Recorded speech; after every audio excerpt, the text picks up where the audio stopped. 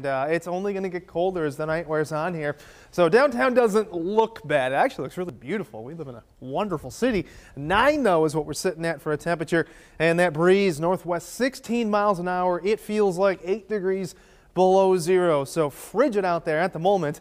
But we've got those dry skies working for us. Some clouds to the east and to the south.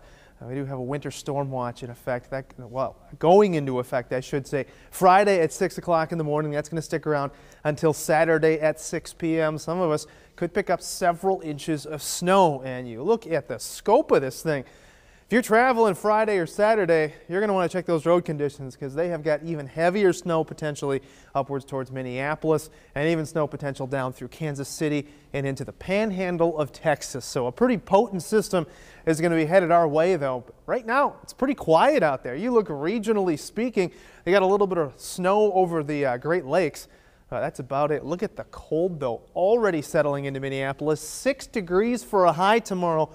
We get 33, 31 for Kansas City, and areas to the east tapping into a little bit of that cold too. Green Bay coming in at 14 degrees. So Arctic cold to snow will be the name of the game as we head through Friday here. Starting off 7 a.m., 13 below for a wind chill. Air temperatures hanging out in the single digits, and we don't warm up too much, do we? 3 degrees for a wind chill at 4 p.m., and that's with a very light breeze going on out there. So tracking out the snow that we've got. Notice Thursday it might be cold, but we have got sunshine for most of the day. Start to work in a little bit of cloud cover from the southwest late into the evening hours, and we start to go into the early morning hours on Friday, and you can see that snow off to the west. It's going to continue to work its way through the state, overtaking most of us by noon. And man, that is going to stick around for a good portion of the day. Got a chance for a little bit of a mix along the southern edge of the state. Heavier snow sticking around into Saturday morning to the north and to the east.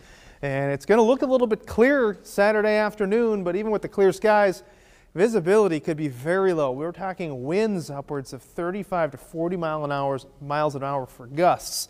And could see a little bit of light icing along with this too, as we see some of that snow transition over to rain and freezing rain middle of the day on Friday, and then back over to snow. So don't be surprised if you pick up around 1/10 of an inch of ice in spots. So how much snow are we going to see? Well, we will see some locations with 4 to 7 inches off to the north. I've got us at 3 to 5 through central portions of the state, and off to the south potential to around 2 to 3 inches. So a wide swath of a lot of snow. Again, if you're traveling Friday or Saturday morning, or really most of the day on Saturday because of that wind, keep your eye on the road conditions and the forecast as we get closer because it could be dangerous. 24 the high on Saturday. After that, we plummet. 9 your high on Sunday and Monday, lows below zero.